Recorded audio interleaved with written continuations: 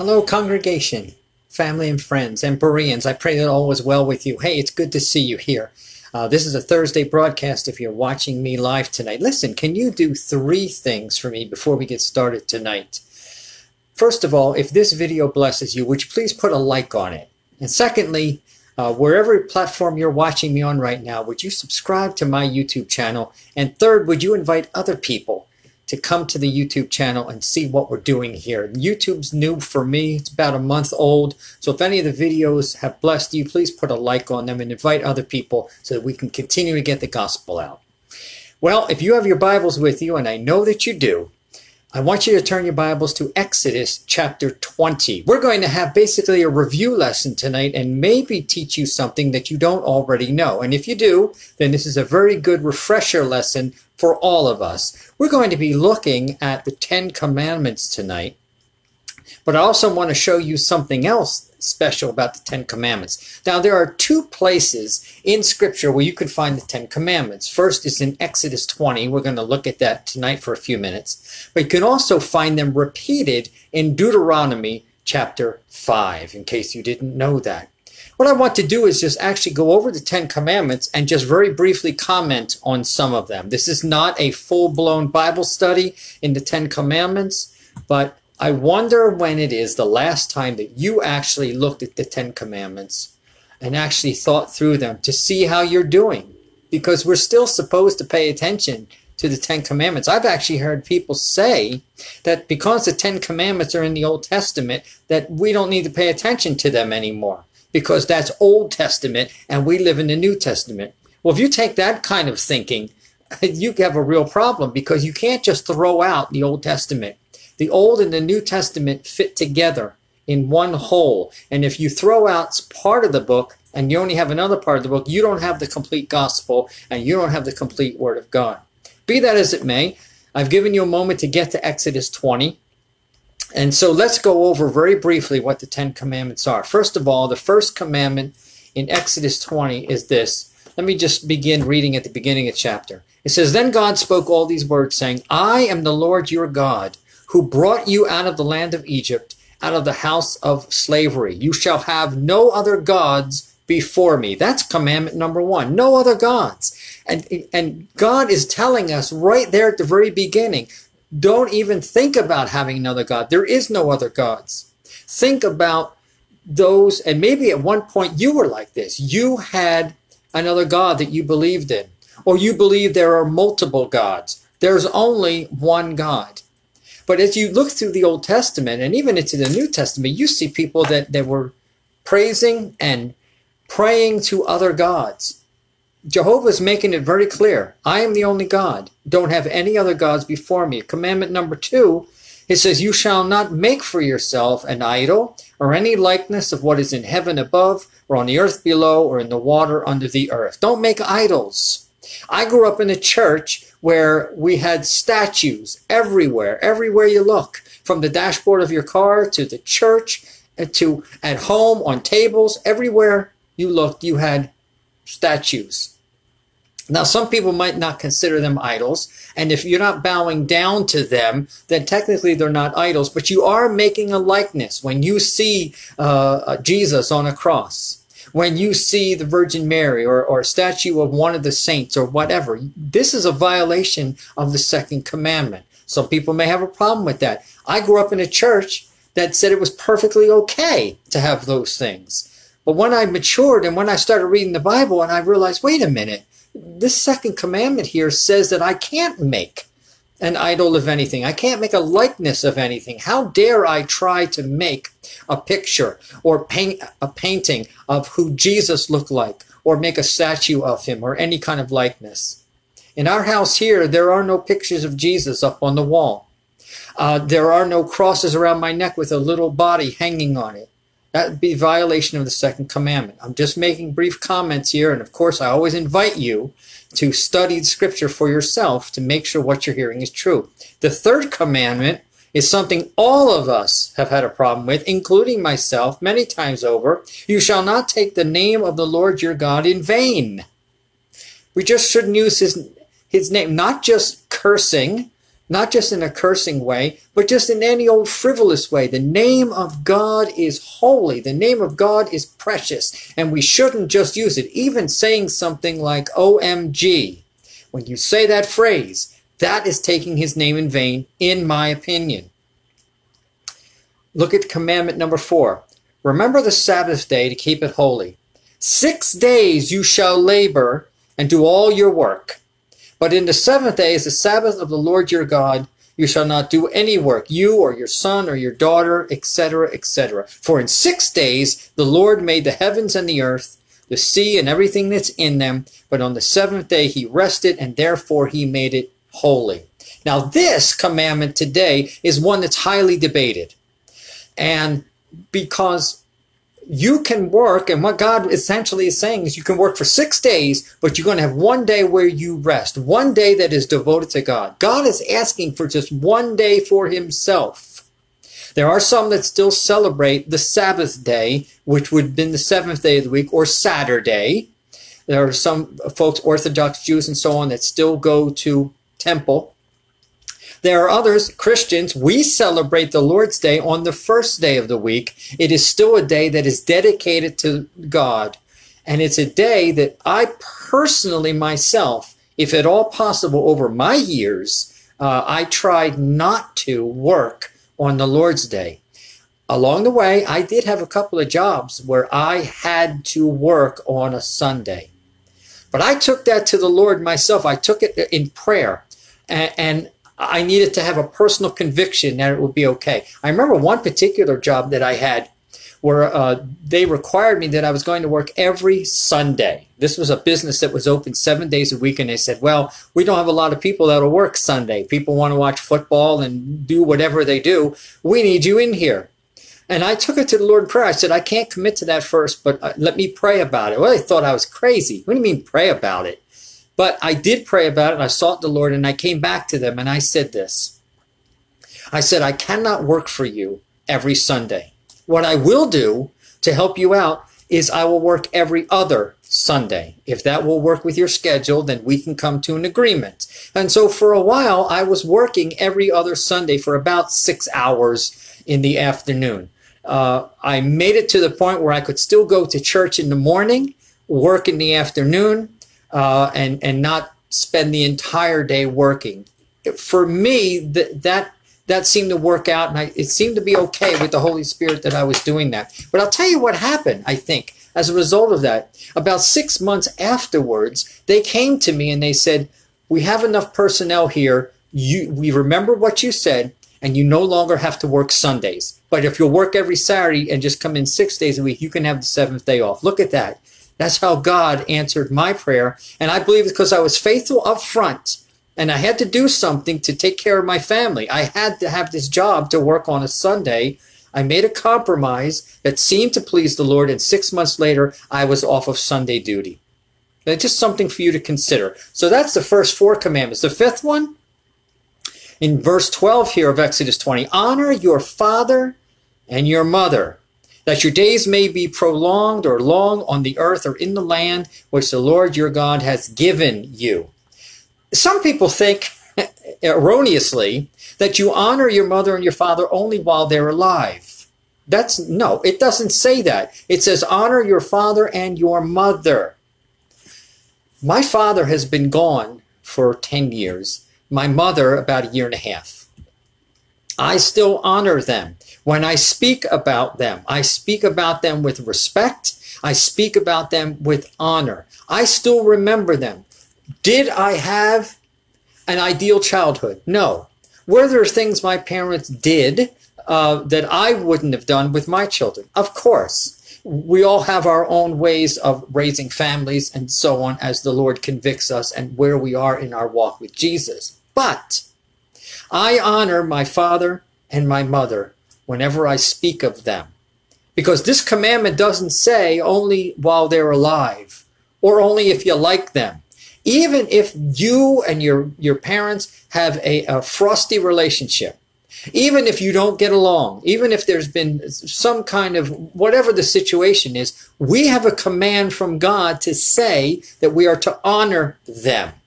Never drag their name through some. Never say negative things about them. It's the same thing that a husband and wife. Would you go around bad-mouthing your spouse? You shouldn't. You should never speak ill of your spouse. And we should never speak ill of the parents that God gave us. Next commandment. You shall not kill. Now, there are some people that say, oh, killing just in any old way. Well, if you look through the Old Testament and think about this, you see people that kill others all the time.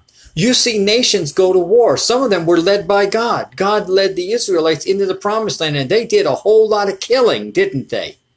So you shall not kill cannot possibly mean kill as in kill in anything. It means murder. A better translation, a more accurate translation is you shall not murder. Now, in the Bible, you'll see where there are killings going on that you don't see penalty for that. If God says go and wipe out those Hittites and they go, there's no penalty for that. But if you see someone murder, there's actually laws against that. If you shed man's blood, your blood will be shed. There are laws against murdering people. So we want to make sure that we understand this commandment, that it has nothing to do with any old kill. When a nation goes to war, is killing justified if you're defending your land or you're defending your property? If someone is trying to break into your home and you have to defend your property and defend your wife and your children, and someone steps into your property and you have to kill them, did you just kill them? Did you murder them? You protected it. It's called self-defense. But if you go out looking for somebody to kill, that's a whole different thing. You shall not murder. Next commandment, you shall not commit adultery. Oh, not commit adultery. You say, well, I haven't slept with anyone. I'm faithful to my spouse. I haven't committed adultery. Well, Jesus has something to say about that, doesn't he? In the Sermon on the Mount, he says, if you even look upon a woman with lust in your heart, and ladies, that goes for you too, looking at the men. If you even look at someone with lust in your heart, you have already committed adultery already. Ouch. You mean I can't look at a beautiful person and admire them? God didn't say that. It doesn't say you can't look at someone or appreciate their beauty or their handsomeness or something like that. What you can't do is start lusting after them. What you can't do is start fantasizing about them. Keep playing that over in your head. I wonder what they would be like being with them. Then you've committed adultery. It's pretty simple when you break this down and you look at these 10 commandments. Look at the next one. You shall not steal. Oh, but you say and I say, we don't steal. We don't steal. I've shared this story with you before. When I was young and stupid, I used to shoplift. It was a kick. It was a high. And this was long before they have all of these alarm systems. You can't get out of a store right now without an alarm going off if you didn't pay for something. Or they have theft-proof packaging or something like that. Back when I was growing up, you could easily go into a store, slip something into your pocket, and off you go. Now, was I stealing? Yes. Did I have to make amends for that? Yes. Did I get caught and have to pay for that? Yes. You better believe it. I think it's only by the grace of God that I don't have a criminal record. Only by the grace of God. But let me share this with you. Stealing is not just going into a store and stealing merchandise. Stealing, when you think about it, think about this. Let's say you have a job. Before this COVID hit, you were going to the office every day. And you were supposed to start at 9 a.m. But every day, consistently, you were getting in 9:10, 9:15. Let's say you got on your job at exactly 9 o'clock. And you're only supposed to have 30 minutes for lunch, but you habitually take 40 minutes. Let me say this. If you don't make up that time, you have stolen from your company. You have stolen from your employer. Thou shalt not steal. This particular commandment doesn't mean just ripping off somebody. It doesn't mean breaking into a store and looting them or taking something that doesn't belong to you. It's cheating in any way. Any way you look at it, stealing is wrong. It's never justified. And as we're going through these 10 commandments here in Exodus 20 here, I hope that you're being reconvicted the way that I'm being reconvicted. Because it's easy for us just to blow through this and start studying other parts of Scripture and say, well, the 10 Commandments, I pay attention to them. But when you start going through them and you start realizing the implications, you realize, because I've realized also, that man, oh man, we are, even though we're believers, we are sinning many more times than what we think we are. And this is a good reminder for us to go through these and say, Lord, forgive me for that. Forgive me for that time that I saw that handsome man or that beautiful woman and I started lusting after her. Because I'm not supposed to commit adultery. And Lord, forgive me for the times that I oversleep and I'm supposed to be at my desk at 9 and I show up at 9:30. Lord, I stole from you. Because ultimately, all of these sins are against God and each other. And I'm going to show you that shortly. Let's look at the next one. You shall not bear false witness against your neighbor. Uh-oh. No gossip. Don't tell people something about somebody else that isn't true and you know it isn't true. Don't bear false witness. You can't go around, and I can't go around saying, you know, that guy's a drunk. I think that person's on drugs. Or whatever the case may be. He's a lousy father. You can't go around saying things like that. Because the law has certain things in our land called slander and libel. But God gets right down to it. He's not even talking about lawsuits or anything like that. He's simply saying you should not do it. Don't bear false witness. You don't go around saying things about people. That's why gossip is so deadly. That's why gossip is so bad. Listen, it's a fact. If you start a rumor or you say, hey, I think my neighbor is a drinker because he just sounds like he stumbles around.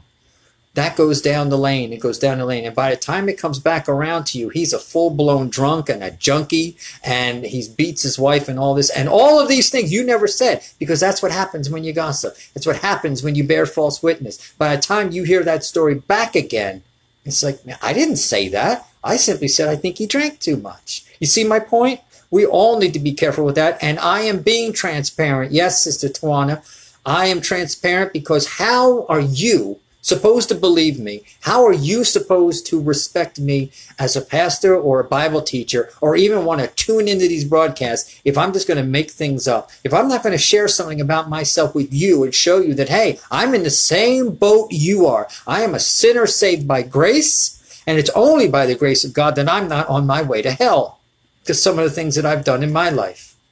Let's look at the next one, because now we can't bear false witness at all. Let's look at the next one. You shall not, look at this, you shall not covet your neighbor's house. You shall not covet your neighbor's wife or his male servant, female servant, his donkey, his ox, anything that belongs to your neighbor. Of course, some of the context here is Old Testament, okay? I don't know anybody that has ox. I don't know anybody that has a donkey right now. But the point of the matter is this.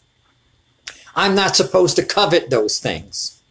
If my neighbor down the street or my brother who still lives in Pennsylvania has a bigger house than me, then am I supposed to covet that? Am I supposed to want that so badly that I become jealous of him or I try to plot my way into his life? If my brother or my sister or anyone is making more money than me, has a higher position than me, am I supposed to covet that so much that my life is meaningless without getting to their status? That's what that's talking about. And it goes along with the 10th commandment. You shall not covet, again, your neighbor's house, your neighbor's wife. You shall not bear false witness to any of that. Okay, so we're looking at this and we're not coveting. And we're thinking about that. The Apostle Paul, and I've taught on this before, the Apostle Paul tells us he had to learn the hard way, you know.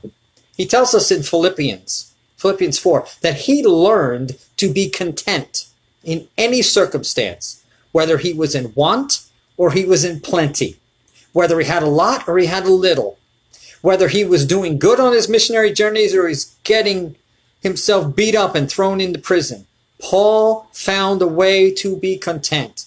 And I challenge you on this. And this is not easy. I admit it. Not easy. If you can find yourself being content in wherever God has you right now, you can knock out these last commandments here and make it easier on yourself by not keeping up with the Joneses, By not coveting what your neighbor has. Okay, he's got a fancier car. So what? Okay, he's got a bigger house. So what? They're all material things. Oh, he got the promotion and you didn't? Well, if you're going to let that fester inside of you, you're going to come up with jealousy and hatred and all of these ugly things that we're not supposed to be as Christians. I felt it important because now we're going to go to another part, because you'll notice the title of this sermon, you say, and that doesn't make sense. Turning 10 into 2. What in the world does that mean? I'm going to show you now. And thank you for your indulgence in just walking through the 10 Commandments with me. Take your Bibles and turn to Matthew chapter 22.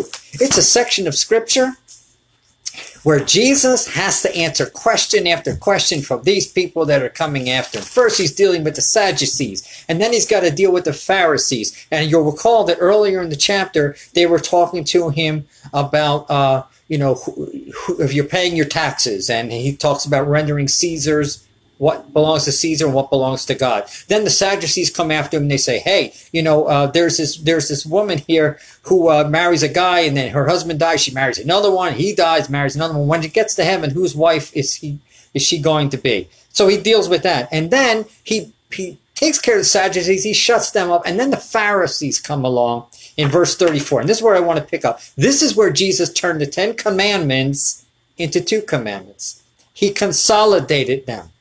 Okay, we're going to go over this and then we'll bring this to a close. Verse 34 of Matthew 22 says this: But when the Pharisees heard that Jesus had silenced the Sadducees, and he had just silenced them, read the whole chapter, folks, read the whole chapter. He had just silenced them by saying, whose wife this woman would be when she married 7 brothers and all. He was so perfect in his teaching, they couldn't rebut him.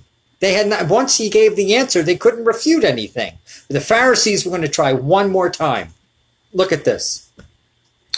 When they had heard that Jesus had silenced the Sadducees, they gathered themselves together. They're plotting. They're gathering together. What do we do now? What can we tell Jesus? What can we ask him? Verse 35 of Matthew 22. One of them, a lawyer, asks Jesus a question, testing him. You don't test God. You don't test God. It's just something you don't do. We can question God. We can wonder, God, why are things happening? Or why aren't you answering my prayer? Whatever the case. What we don't do, we don't test God.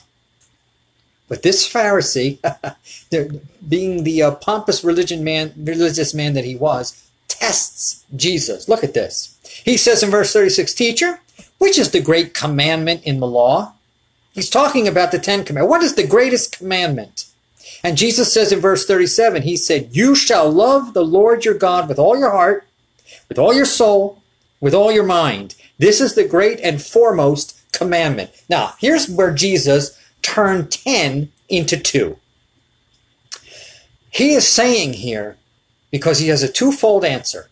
He says the greatest and the most important commandment is loving God with all of your heart, all of your soul, all of your mind, and elsewhere Jesus also adds all of your strength. Okay? Now, the other day, I think it was Bible study, we were looking at John the Baptist, and we were looking at the fact that all of the people from Judea came out to be baptized. And I told you then that the word all, it is one of those words that you need to study the context. You always want to study the Bible in context. If once you start lifting a verse out here and a verse out there and saying, that's what it means, that's when you have fallen on your face, and guaranteed you will have the wrong interpretation. Happens every time.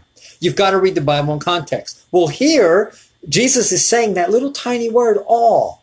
Now, the other day, when we were looking at John the Baptist, we found out that all doesn't always mean all, meaning everyone, exclusive. In this context, with God, when Jesus says, you shall love the Lord your God with all of your heart, and with all of your soul, and with all of your mind. In this case, it is obvious, it is a no-brainer that we must love God with everything that's in us. God wants it all. Not part of it. You don't just worship God on Sunday because it's the Lord's day. You don't worship God and praise God and believe in God simply when things are going well. You better be on your knees and praising him even when things aren't going well. We are to love God with everything that's in us.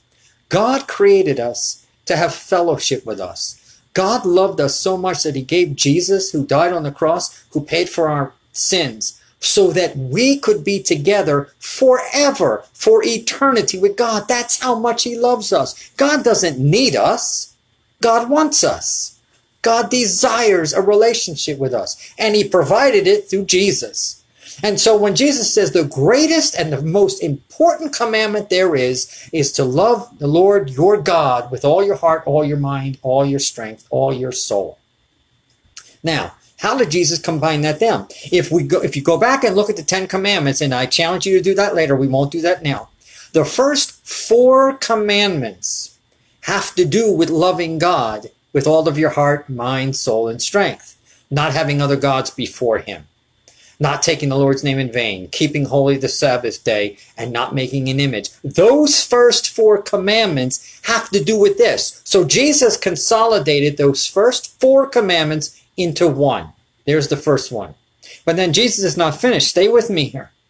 Then he goes to verse 39 in Matthew 22, and he says, the second commandment, or second most important, is just like it. You shall love your neighbor as yourself. Wow. That's the other 6 commandments. So from honoring your father and your mother, you shall not commit adultery, you shall not covet your neighbors, you shall not steal, you shall not murder. All of those have to do with how we treat one another. So now Jesus has taken the second 6 commandments and reduced that down to 1. He's turned 10 into 2. He turned 10 into 2. And so this smart alecky Pharisee that decided he wanted to test Jesus, well, boy, did he get an earful, didn't he? He wanted to know which the greatest commandment was. So Jesus gave him 2. And it happened to encapsulate all of the 10 commandments. We can't just pick and choose. And some people may say, well, oh, okay, so we don't actually have 10 commandments that we have to follow anymore. We just have to follow 2.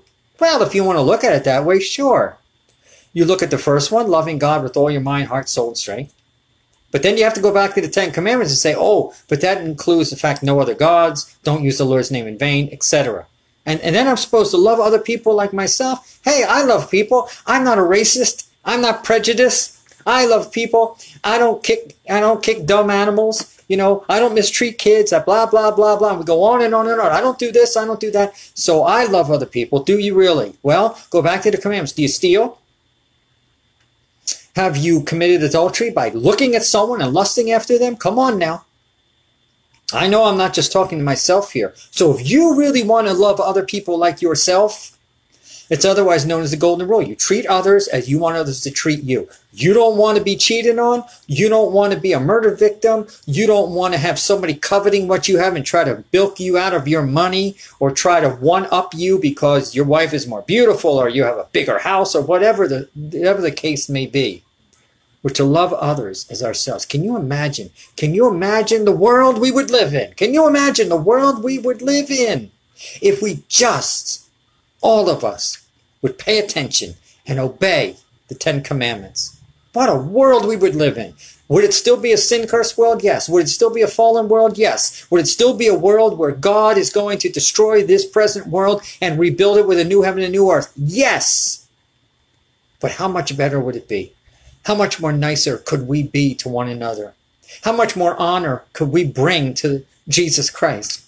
How much more motivation would we all have to share the gospel knowing that Jesus could come back anytime?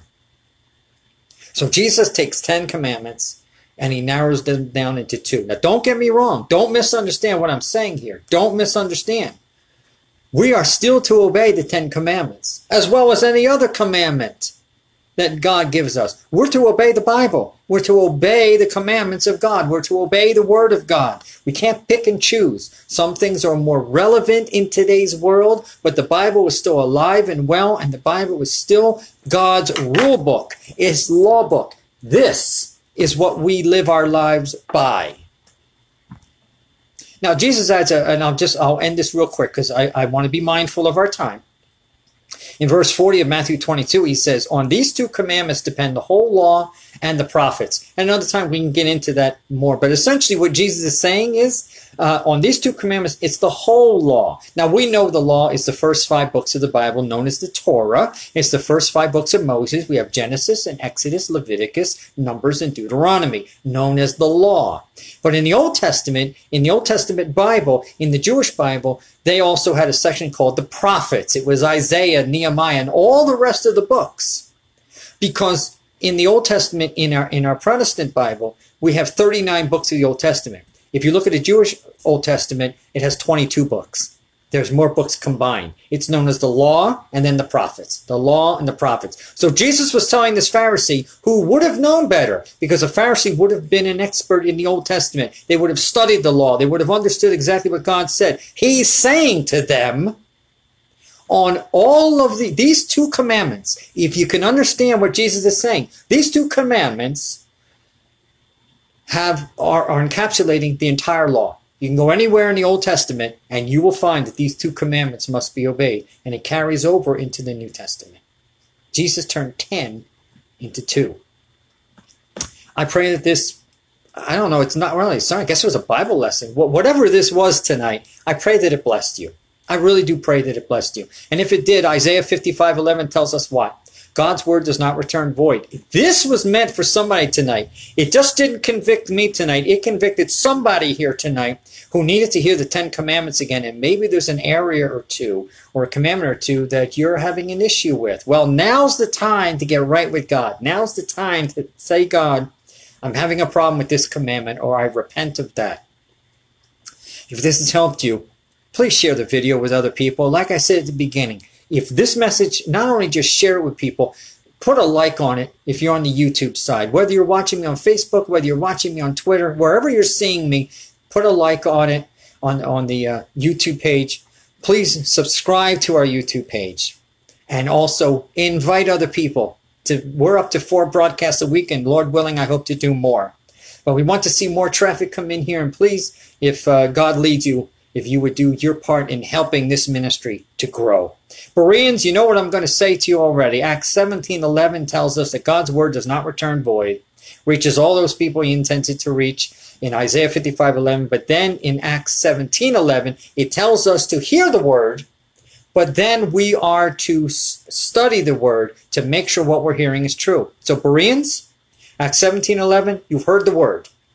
Hopefully you've received it with eagerness the way they did. Now you have to go and search the scriptures daily to make sure that what you just heard, whether it's from me or anyone else, what you heard is true.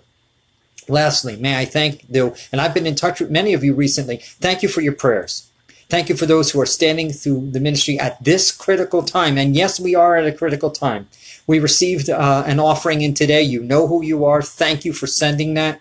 We recently have had a couple of offerings sent to us. We have 4 different ways that you could send an offering if God would lead you. This is not a ministry where you have to pay for anything.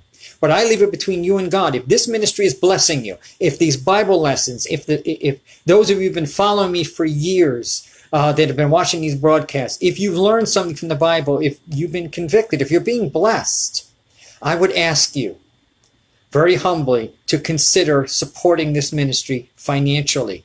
We need it. I'm being honest. I'm being transparent. We could use it. We're trying to do more things for God. In this critical time, as we've moved away from our previous church and we're moving into new ministries, and there are a lot of things that are happening behind the scenes right now that I can't say yet because we can't launch them yet.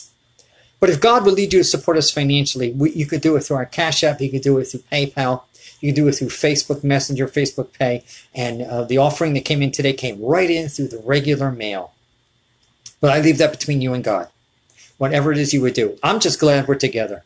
I'm just glad that God has given us the YouTube channel and the Facebook Live and Twitter and other social platforms that we can get into so we can be together, especially during this time of COVID-19 where many churches still aren't meeting.